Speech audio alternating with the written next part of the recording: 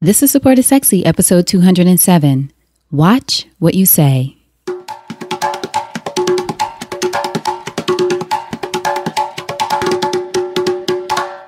Welcome to Support is Sexy. I'm your host, Elayne Fluker, entrepreneur, author, and founder of Chic Rebellion Media. 5 days a week, Monday through Friday, I interview inspiring women entrepreneurs who share their wins and their lessons to help you take your business and your life to the next level and create something sexy. Here we go.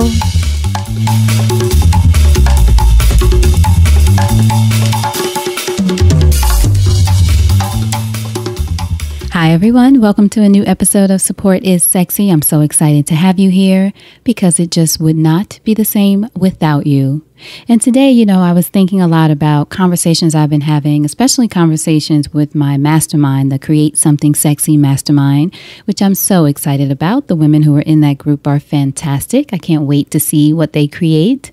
But one of our recent conversations was just about mindset. And we've talked about mindset on the podcast before, so I know I don't have to go over mindset. We talked about a fixed mindset versus a growth mindset, the importance of adopting a growth mindset and all of those things, meaning thinking that you're capable or able to continue to grow and evolve and to learn more beyond the talent that you presently have. You can grow into the things that you want to do, create the life you want, find out the resources and all of that stuff. Have a growth mindset that you can make it happen. In a nutshell, that's what it means.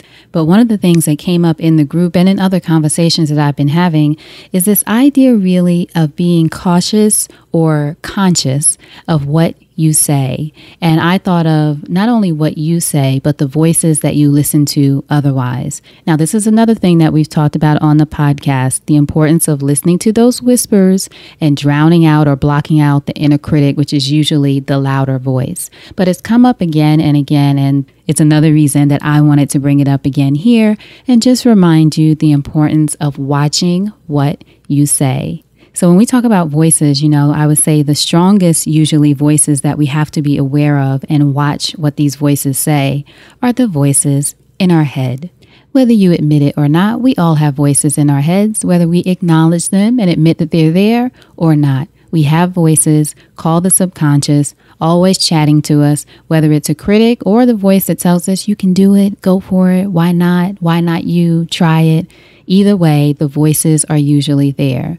What I want to remind you to do is be aware of what the voices are telling you, especially if they're leading you down a path where you're feeling like you're not enough or you're not capable of doing something, or it's telling you some old story that's been in your mind from childhood that you're not even, maybe not fully aware that you're bringing up these old injuries or these old triggers from childhood that make you feel like you're not able to do something today or to move forward from that incident, from that mess up, from that failure in your past, to move forward in a different way. Pay attention that that voice is there, acknowledge that voice, but then have that part of you, that other voice, that growth mindset voice that says, no, you know what? I can do this. I've moved beyond whatever that failure is, or I made a mistake and this is what I learned from it. Or I know that I can do this because I'm not only brave, but I'm also resourceful, and I will find out whatever I need to make this happen. So be aware and watch what you say to yourself. Be cautious of the way you talk to yourself. That's usually the voice.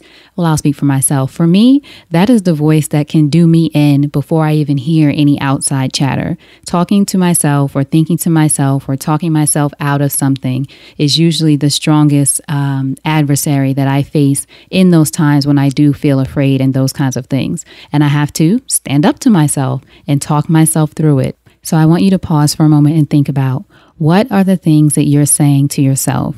What is the message that you're sending to yourself? Whether it's through a voice or through your actions, sometimes this, self-destructive actions that we see people taking or we take ourselves, usually that's an illustration or acting out or sign of that the voice is telling them something about worthiness, that they're not worthy or enough, or that there's a need to do this other thing in order to make a point, make a statement, be seen. What is your voice telling you? Think about that. How are you speaking to yourself? Be conscious of that voice. Watch what you say. Another kind of voice that I want you to be aware of are the voices in your life. So again, we've talked on the podcast about the people around us. You know, we're all about support. Support is sexy. So we need good people, real people, positive and also honest people around us. But the thing is, and these are the conversations I've been having with people lately, sometimes it's the people who love you the most and who really do mean well that can trip you up when you're trying to make something happen. So you have to watch what they say. If those people are saying things that are in some way steering you off the path that you know you're meant for, not if they're telling you to be cautious about something, some of that feedback might be good, but you want to be aware if people are sort of either trying to hold you back because of their own fears, whether that's parents, friends, sisters, brothers, whoever, whether they're holding you back because of their own fears, or they're actually doubtful that you can make something happen. And again, these people may love you and care for you or not, but they may be people who love you and care for you and who maybe they want to see you win, but maybe not that much, or they're afraid that you're going to move on and leave them behind, or they're not really sure that you can make that thing happen and they don't want to see you get hurt. Whatever the reason, it really doesn't matter the reason, right? If you know they love you, fine. You still have to be aware and watch what they say. And it is really your responsibility to get around people who don't say those things, to get around people who have a different idea about who you are and what you're capable of, to get around people who are already doing the things that you want to do. We always say that, right? Get around people who are a few steps ahead of you in the things that you want to do. This way you can aspire and you can learn from what they're already doing or what they've already done. They can share with you their experiences so you don't have to make the same mistakes. But get around people who know it can be done or who believe you can do it, who speak life into the thing that you want to do and create, whatever those people look like. We've talked about mentors, hiring coaches, friends, mastermind groups. Certainly get around people with the voice that tells you that you can do it, you can make it happen. So watch what people in your life say.